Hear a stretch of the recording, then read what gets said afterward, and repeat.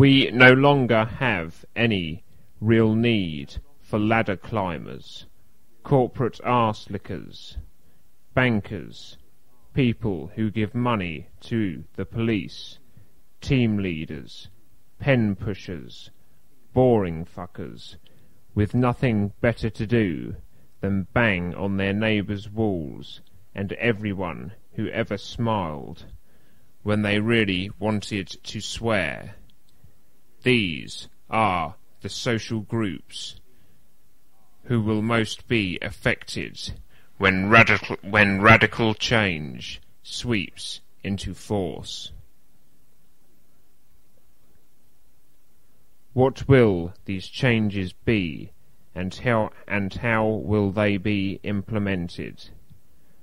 Well, the introduction of a ban on all international franchises, fast food retailers, clothing and provisions, chain stores, recognised social aid centres, should result in a mass redundancy of the workforce and cause anxiety and depression to blossom within the population. It is in these symptoms which will mark out one man from another and make our work that much easier. Once this plan has been set in place, we can progress to the main body of our very important job.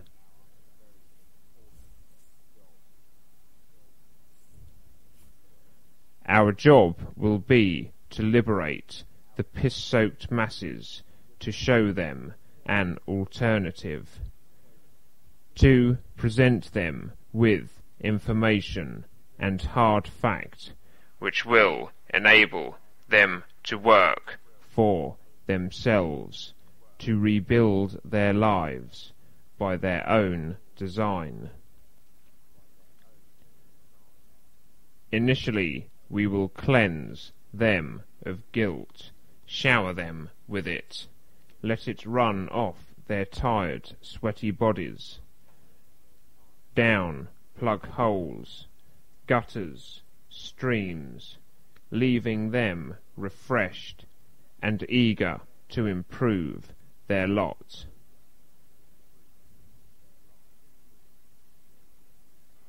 Simple Xeroxed sheets will distribute diagrams on how to build useful yet cost-effective instruments.